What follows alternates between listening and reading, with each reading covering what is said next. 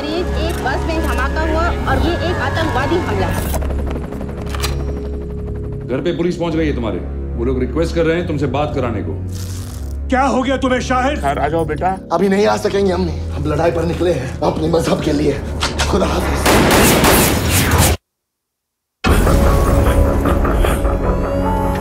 हम अरेस्ट करें, करीब 2 घंटे में कोर्ट में प्रोड्यूस करेंगे। आप कौन? मैं इनकी लॉयर हूँ। एक्यूज बिलाल और इस फैमिली ने एक बच्चे को शहादत के लिए तैयार किया, उसे आतंकवादियों से मिलवाया। इनका पूरा परिवार ही इस आतंकवादी साजिश का हिस्सा है। ऑब्जेक्शन माय लॉर्ड, अभी तक कोई भी चार्जेस प्रूव नहीं हुए हैं। ये घर है मेरा। क्या कहूँगा मैं अपने आप से कि मैं देशद्रोही हूँ? हम केस यहीं लड़ेंगे। ये धर्म के नाम पर निर्दोष लोगों की हत्या करते हैं और बाद में कहते हैं कि हर मुसलमान ऐसा नहीं होता। तो फिर कौन कौन कैसा है ये कौन बताएगा?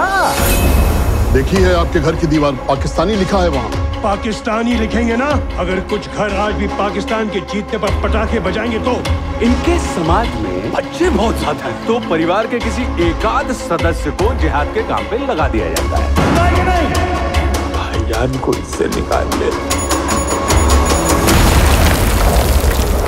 अब प्यार साबित कैसे किया जाता है? प्यार करके ही ना।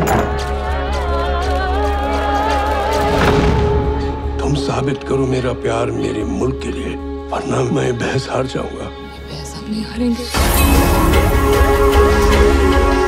एक आम देश प्रेमी कैसे फर्क करेगा दाढ़ी वाले अली मोहम्मद में और दाढ़ी वाले उस टेररिस्ट में? कैसे साबित करेंगे आप कि आप एक अच्छे मुसलमान हैं? क्या ये बात सच नहीं है कि आप उसको गिरफ्तार कर सकते थे? I strongly object, Your Honor. Yes or no, officer? Objection, Your Honor.